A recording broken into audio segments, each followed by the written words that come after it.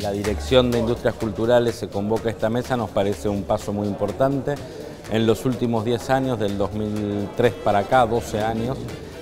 se vienen consolidando una serie de políticas en el área audiovisual que nos han llevado a tener 48 millones de espectadores en las salas, que nos ha llevado un 18% de espectadores para el cine nacional, que nos ha llevado a más de 4.000 horas de contenidos para televisión digital abierta, producidos en las 24 provincias de nuestro país,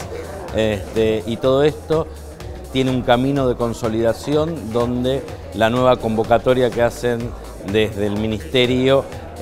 avanza en que esa consolidación sea con todos los actores del sector adentro, y eso nosotros creemos que es lo que genera políticas de Estado y políticas que perduran en el tiempo. La conformación de esta mesa es sumamente importante. En los últimos 10 años el sector ha crecido exponencialmente,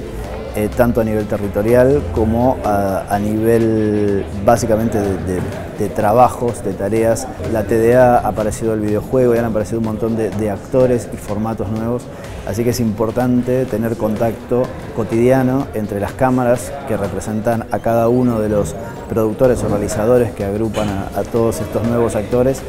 y ponernos a trabajar en políticas de fomento inclusivas. Acabamos de tener una reunión muy exitosa, estamos muy contentos. La verdad que se convocó a todo el sector audiovisual y no faltó nadie prácticamente, desde sindicatos, organismos, el propio INCA que regula esta actividad. Nosotros desde Córdoba creemos importante en el sentido de federalizar la producción y la distribución de los contenidos audiovisuales, poder formar parte de estas mesas en donde uno puede encontrarse con los sindicatos, con las cámaras, con la industria y poder entonces ver los diferentes intereses que tenemos, las diferentes realidades que estamos atravesando a lo largo y ancho del país, desde nuestra experiencia de Córdoba, la agenda de temas que vamos tratando, que en algunos puntos se encuentra con la agenda de temas de la industria,